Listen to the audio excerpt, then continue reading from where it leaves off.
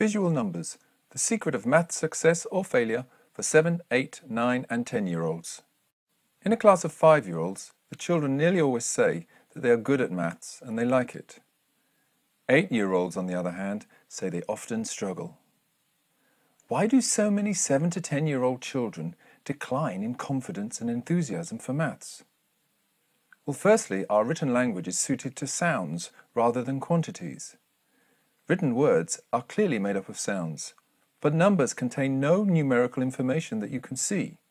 You have to try to imagine or rely on memory. And calculations are even worse. If you have forgotten the answer, you're stuck. If you don't already know, the writing offers no real help. And so math classes separate into those who know and those who don't, when really it's supposed to be about working things out.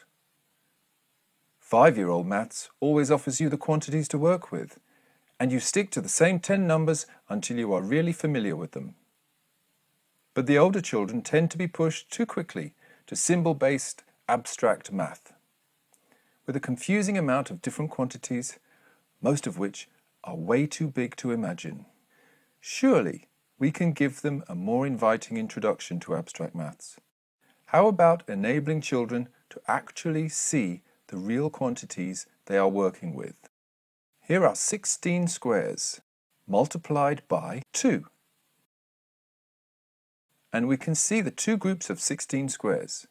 And not just that they make up 32, but exactly how they do. And some of those children who have decided maths is not for them immediately perk up. Terence says, I can see halves. Mally says, I can see quarters. But not everybody can. So Mally says, try dividing by 4. So we do. And now everybody can see quarters. 4 equal parts on top of each other, says Clive. And even more of them start to switch back on. And then Isaac says, what about 5? What happens if we divide it by 5? So I say, I don't know. Why don't you try it? And they say, really? You don't know?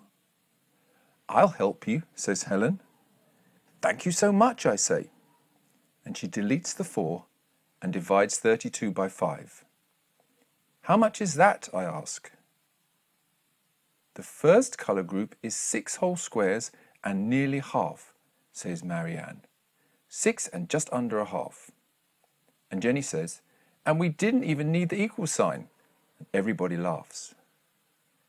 And then we agree to press it anyway. 6.4. Decimals, they declare. I want to see the decimal bits, says Cho. The children pair up and investigate how to show actual decimal bits. And Khan and Lucy show us this.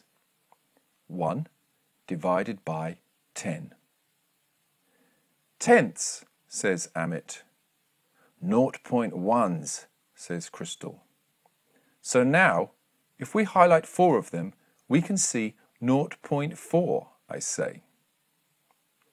I get it, says Charlotte. 0.4 is 4 of those 0.1s. So if we put in 0.4, it should be the same size, says Sarah. So we do.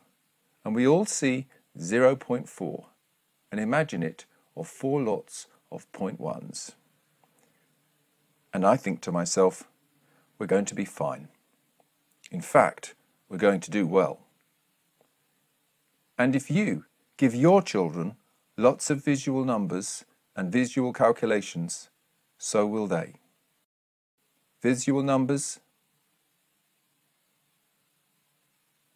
and visual calculations.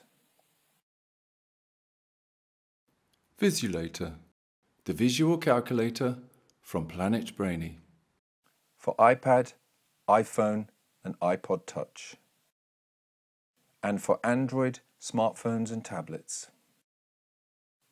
Visit planetbrainy.com and get our free downloads on the smartest, easiest and most effective ways you can help your children.